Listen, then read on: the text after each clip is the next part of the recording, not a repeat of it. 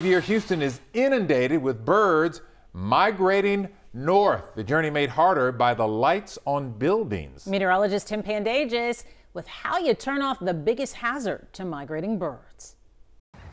Every year when the weather warms up, birds take flight, heading from their winter vacation spots down south up north to, well, make baby birds.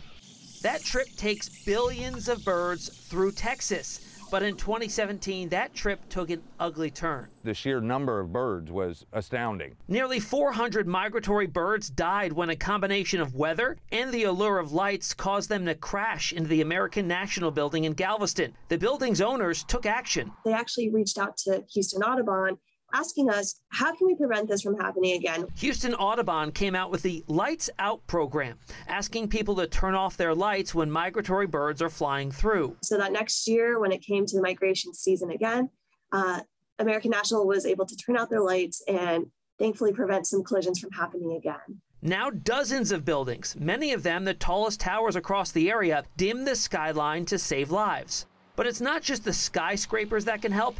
Ordinary homeowners can pitch in without sacrificing safety. If you have covers that you can put on your lights to point the lights down instead of straight up into the sky, that can make a big difference. The spring migration lasts until June 15th, but the peak period ends on Tuesday. Tim Pandagis, KHOU 11 News.